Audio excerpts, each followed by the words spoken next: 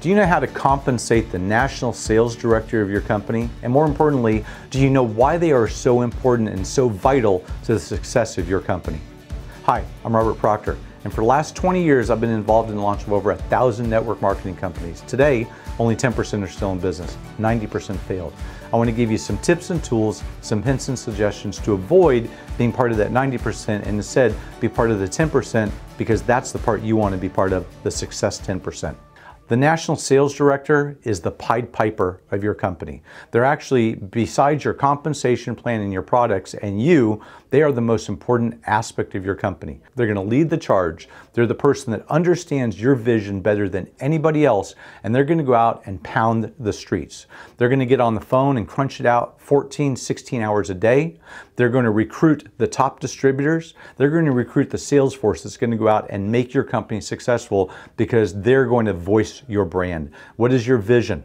What is your vision plan? What is your vision statement? They're the ones that are going to make everybody understand what that is. They're going to hold your meetings. They're going to work with you to put together your marketing materials, your conference calls, your schedules, your customer demonstrations, your product demonstrations, your hotel meetings. They're going to do everything for you.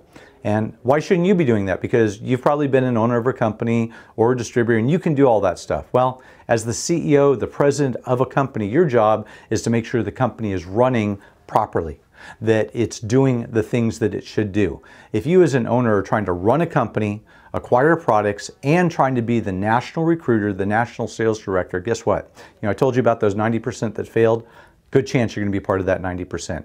You need a national sales director to go out and lead the charge and do what they do best for you, is build your vision, build your brand.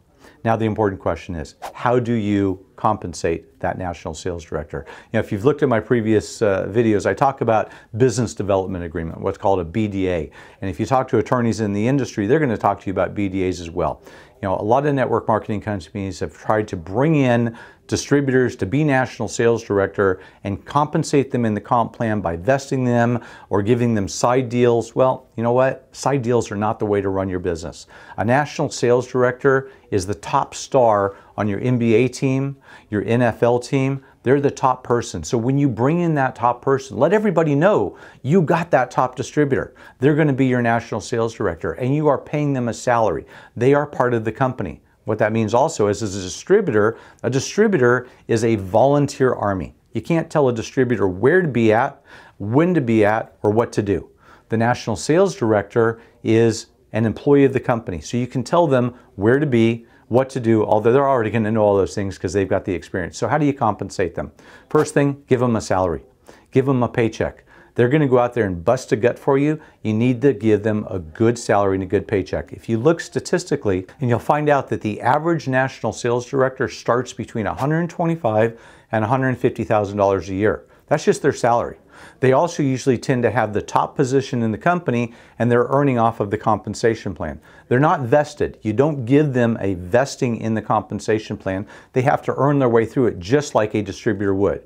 And also, a national sales director is going to get an override on all of the company's sales. Could be 1%, 2%, 3%.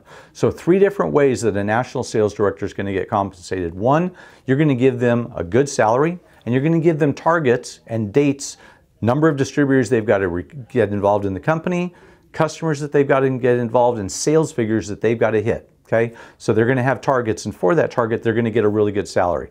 They're also going to have a top position in the company because as a distributor, they're going to earn. And that's what they do. They're used to being a distributor. They've done well in another company, and they want to be involved in the compensation plan of your company. And third, because they're helping you build the entire company, they're working with other leaders. They're working with local sales directors. They're working with other leaders to put together meetings and events and market materials. Because they're doing that, they may not be compensated on that person's team. You're going to give them a percentage override on the entire company. I hope you got some value from this today. If you think I can help you a little bit more, like I said, I've got 20 years experience, give me a shout on the phone, fire me an email on this page. And if you got some value from this today, you think others might get some value, do me a favor, like it, share it, and hey, we'll see you on the next video. Have a great day.